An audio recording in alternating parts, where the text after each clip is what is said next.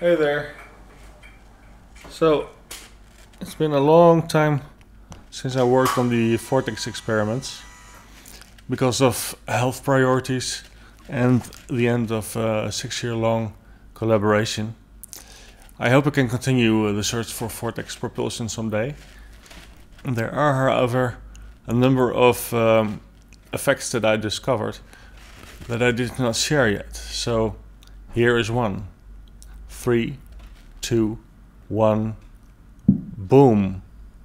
What was that? This is my good old Vortex ring machine. It can be controlled manually or by an amplifier. It makes beautiful rings. A Vortex ring machine will also produce thrust. When a force accelerates a mass of air in one direction, there will also be an equal force acting in the opposite direction.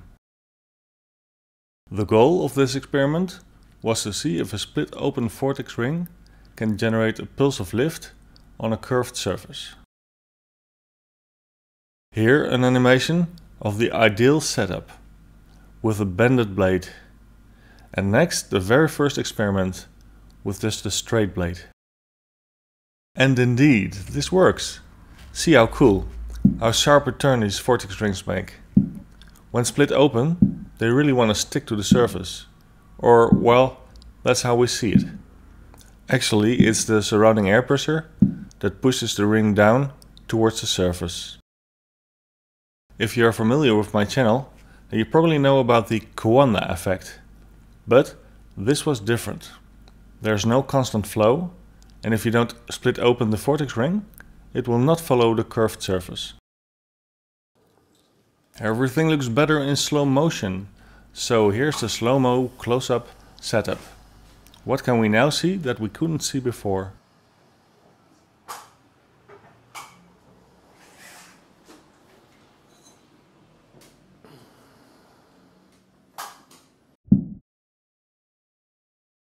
Here's that short video again, but now in slow motion.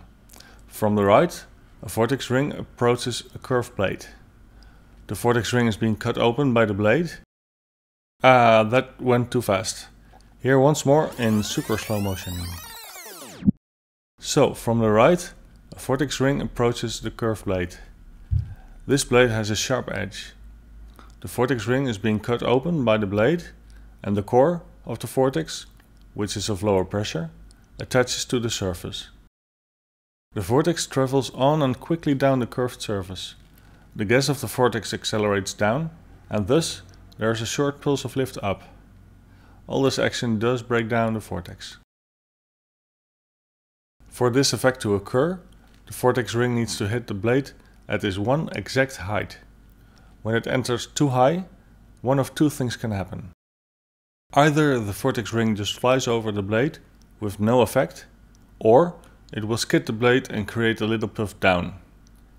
Here's some examples of vortex rings that came in too high.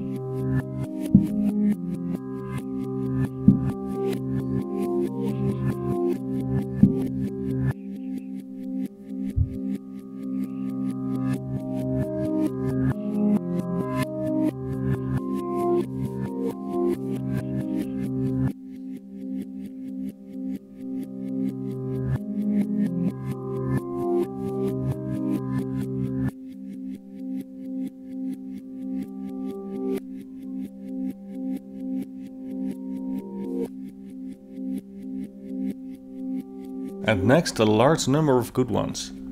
See how these vortex rings hit the blade just right, get cut open and accelerate down. And as we said before, this will cause a pulse of lift up.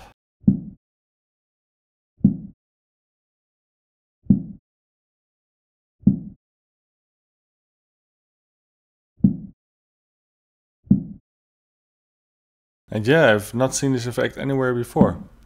So let me call this the Nijhuis Vortex ring lift effect.